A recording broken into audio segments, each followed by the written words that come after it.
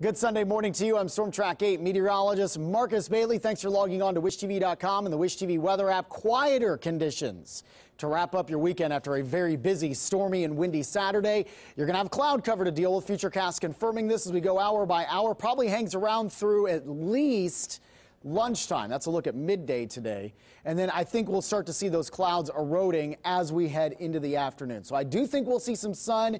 It's just going to take some time to get some of those clouds to clear. It's still going to be a windy, or we'll call it a breezy day, not windy. Yesterday was pretty windy. The winds knocked down quite a bit compared to yesterday, but still noticeable, anywhere between 10 to 15, maybe as high as 20 miles per hour throughout the day today. Numbers don't move a whole lot. We're into the mid-30s this morning. We hold there, maybe get into the upper 30s later this afternoon, around 38 for your afternoon high here in Indy, 34 Kokomo, 36 in Muncie, 35 Richmond, and 37 in Shelbyville and Columbus.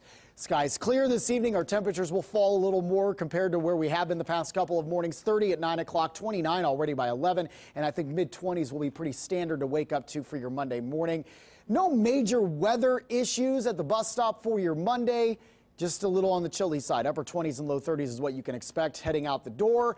I do think we see a lot more sunshine. Warmer temperatures start to get fill in across the area. 43 around midday, and we'll finish the day off at around 50 degrees. Not bad here as we head into the shortened work week and, of course, the holiday week as well. 52 on Tuesday. Cold front comes in Tuesday night, Wednesday dry. No threat for rain, but it will cool things down considerably. Busy travel day on Wednesday should be fine if you're heading out on the roads. 40 on Wednesday, Thanksgiving 44 and dry. Black Friday 45 and dry. May have a rain chance on Saturday, although I think it's very slight, very isolated. We get back up to 50 degrees and then a chilly 36 heading into next Sunday.